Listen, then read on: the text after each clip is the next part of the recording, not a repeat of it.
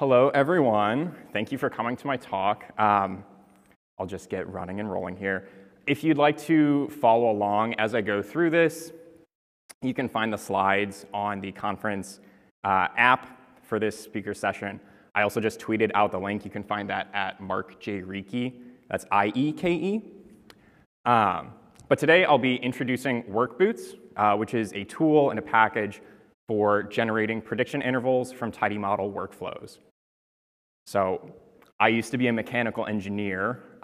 So before I jump into talking about this tool, I want to talk about some other niche and interesting tools that I've seen as a mechanical engineer. So this is something interesting. If you look at it, you might not know what it's used for offhand. One of my friends who works at AB sent this to me. This is a pigtail-proof coil. It lets brewers take samples from these humongous beer tanks safely. The second tool, again, really interesting looking. What's it used for off the bat? I don't know. But for folks who do know, this is a wire crimper, and it's very useful for dealing with large electrical lugs, again, safely and efficiently. And this abomination, we don't really have to talk about too much. But one tool that I use often that is, again, niche and specific is this Craig jig. On first glance, you might not know what it would be used for. It's got this odd cylinder on one side. But you can see that in a specific scenario, it's a perfect tool for this job. And that's kind of what I like to think of Workboots as. It is a specific tool for a specific job. And that specific job is for when you are building a model and you would like to generate a prediction interval, but you're using a model type that on its own only generates point predictions. Workboots will let you take that model and generate prediction intervals. So why might you be interested in using this package?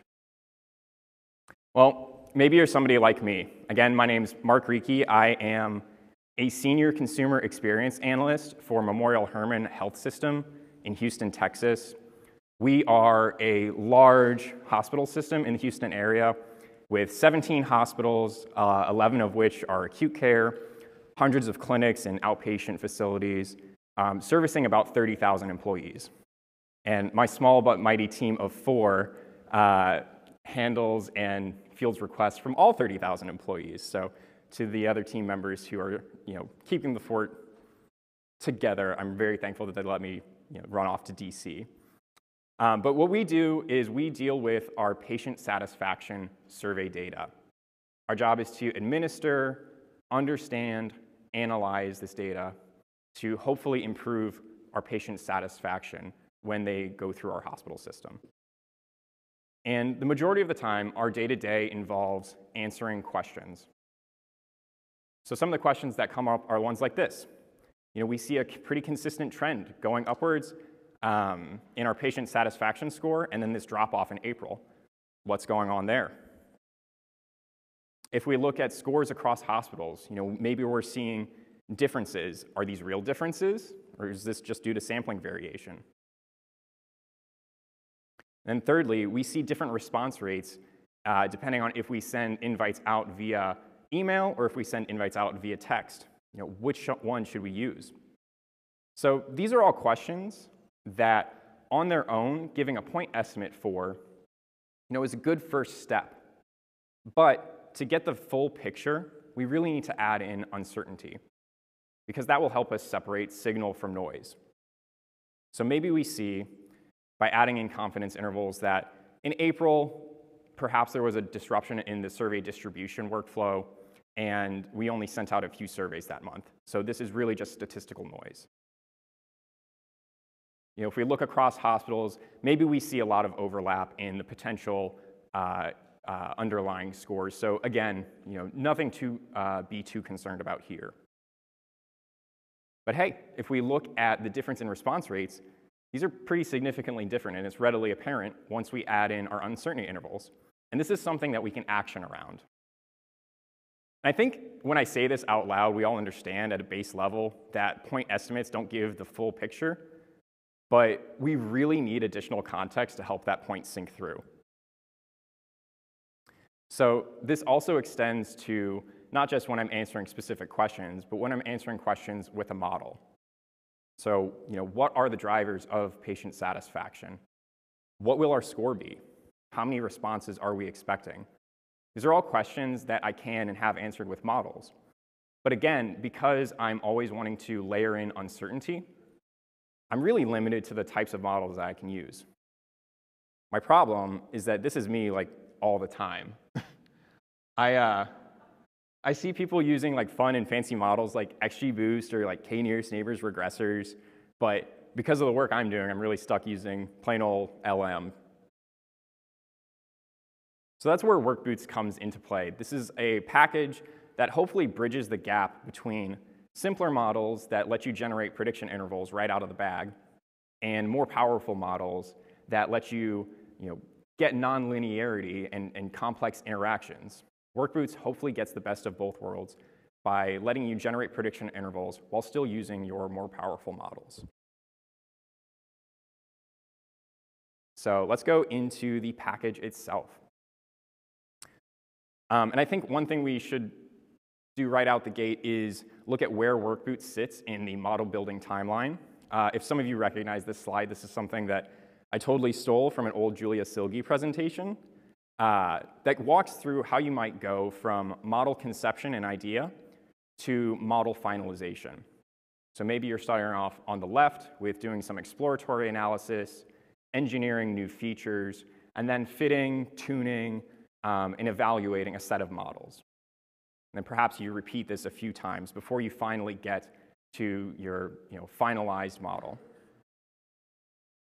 A lot of this is already handled by Tidymodels. Workboots really just comes in as that last leg of the journey. So you've done all your pre-processing, done all your feature engineering, all of your hyperparameters are tuned. And now you're ready to answer that big question that your stakeholder has been asking you.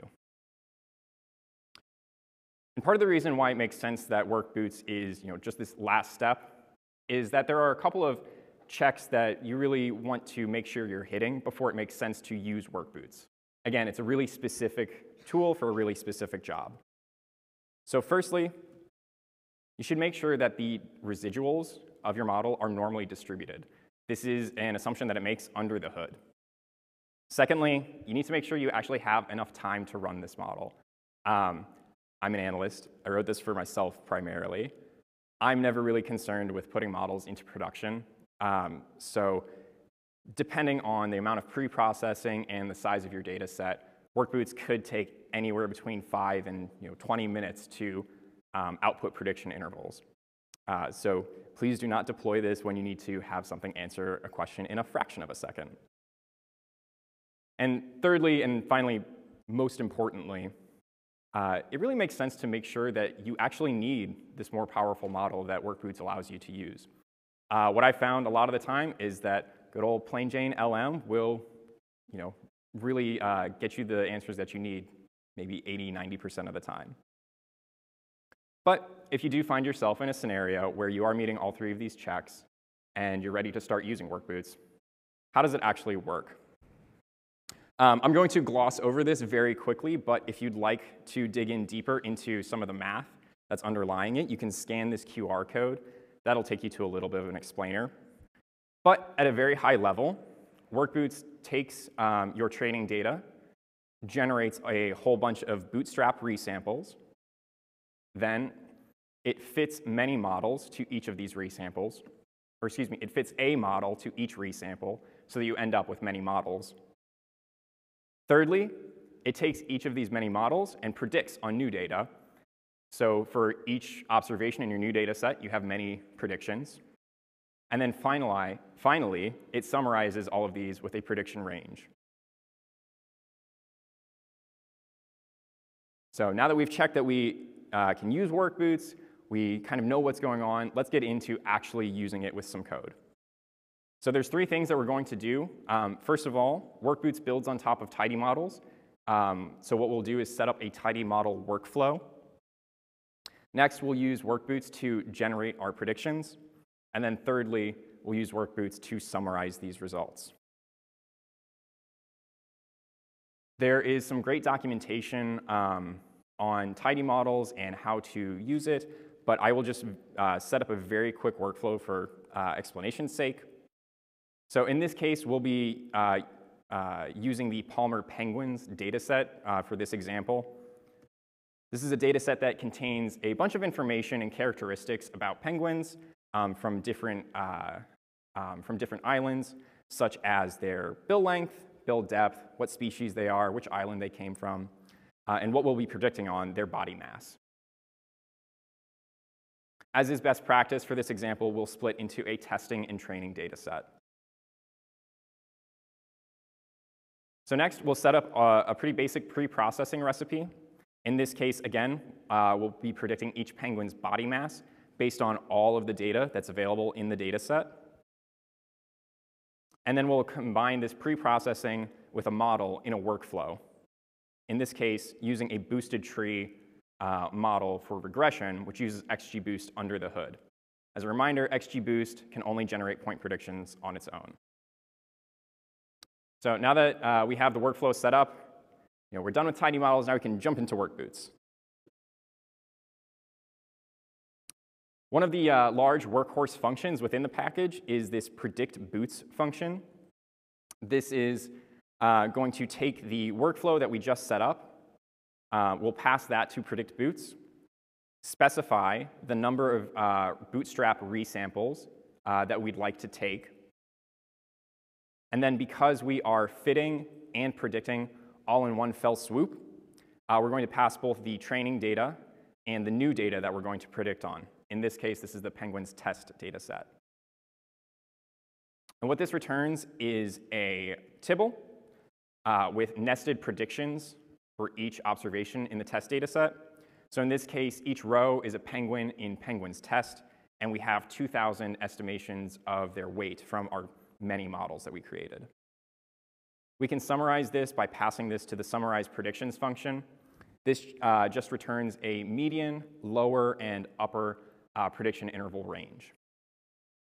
And just like that, we have taken a model that only generates point predictions and returned prediction ranges. Excuse me, prediction intervals. By default, Workboots and predictBoots will generate prediction intervals. But if we so desire, we can change this to generate confidence intervals by setting interval to confidence. And just as a reminder of the difference between the two, here's an example looking at the Ames housing data set. In this case, this example is predicting each home's sale price based on the first floor square footage. On the left, prediction intervals are the range in which we might expect to find any individual home's price. And on the right is an example of a confidence interval, which is the range in which we might expect to find the model output. Thirdly and finally, in addition to generating prediction and confidence intervals, Workboots allows us to generate estimations of variable importance. This function that does this is very similar to predictBoots. It takes the workflow that we've created, passes it to VI-boots. We specify, again, the number of resamples that we'd like to take and give it our training data. And what this returns is a tibble with nested estimations of variable importance for each feature in the model. And what we can see from this example, sorry, missed a slide. And again, there's another summarize function that lets us return a median, lower, and upper interval range. We can pass this to summarize importance to get this output. And what we can see from this example is that flipper length and whether the species was of the Gen 2 species is pretty important to this XGBoost, or this set of XGBoost models in determining each penguin's weight. But there are wide ranges around those estimations of importance.